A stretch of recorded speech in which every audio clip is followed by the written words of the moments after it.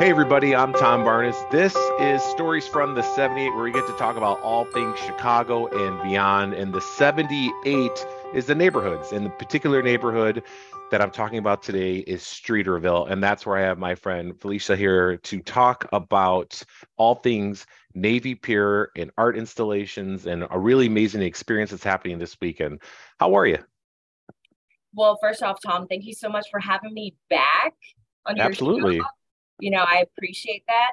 At Navy Pier, we do have a lot of free events and really exciting programs this upcoming March. So the first thing I really want to talk about is our Solstice installation. It's really neat, very unique. It's actually an interactive art installation that we have on our South Dock. So for folks who are maybe not familiar with the wording South Dock and talk about Navy Pier, what's the visual they should be looking for? Because I think the visuals are really incredible. So once you see it, you're like, oh, that's it. Because this Yeah, is something from Montreal that's been brought down here to Chicago, right? yeah, absolutely. So Navy Pier, we have a North Dock, and that's primarily where you go to park. It's where our parking garages are located. But our South Dock is that interactive area where a lot of people who come on the pier just walk. It's completely free for you to come on the pier. So there's no need to pay admission to be a part of this experience. But as you're walking along that South Dock, you're going to start to see these really unique doors that are set up, and you can walk in the doors, out of the doors, and then in the center there's like a circular globe that's on display, and you're able to play with it, turn it, make it move. That is our Solstice interactive art installation. It's really a one of a kind experience that people can participate in, and it gives the guests the experience. Excuse me. It gives guests the ability to make their own art by interacting with these doors. It lights up, it plays music, it plays sound, it reflects the different lights around it. Originally, it's based in Montreal. It's been in Mhm. 25 different countries, so we are so happy to have it here at Navy Pier. Yeah, and it's a great way to experience the pier itself because, I mean, the pier is a lot longer, I think, than people realize when you actually start walking on it. Head all the way to the end where the grand ballroom is. And the view of the city is second to none from that area. I mean, it's a beautiful shot of the city, but getting your family out to experience something and it's free, which is always the big thing, right? You get out, enjoy public art, and our city does such a great job of explaining that or showing it in different parts. This is one of the opportunities to do that. And there's also something else going on at Navy Pier that's really special. Why don't you talk about that?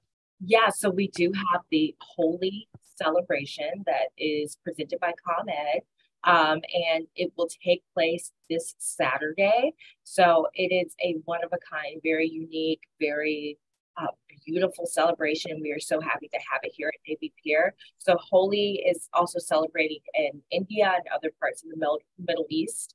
It is a time to celebrate spring. So you might have seen that powder throwing that people do.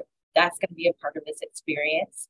Holy is going to be completely free for anyone to come and attend. There's going to be guest speakers, there's going to be dancers, performers, singers, musicians. There's also going to be that powder throwing that will take place at the end outside on our South Dock. So it's just a really unique experience. People can come out and see Solstice this weekend and then stay for Holy and be a part of this wonderful experience. Yeah, and it's a great opportunity for families to just really go out and enjoy the city and also not have to spend a lot of money, which is also really great. I think people forget that Chicago has such great art. A lot of it is free for you to go and experience. And just walking on Navy Pier, especially somebody with young kids, I'm sure just needs to get out of the house sometimes. This is a great opportunity to let them run around a little bit, have a good time, and enjoy some art. And learn about different cultures or Yeah. just celebrate your own culture if you are a part of that particular community. Here at Navy Pier, we have 250 new programs and events every single year that we put on. So these are free programs that we have for people to come out and experience. And Solstice is a part of that programming as well as Holy. Now, Solstice is going to be March 1st all the way through April 17th.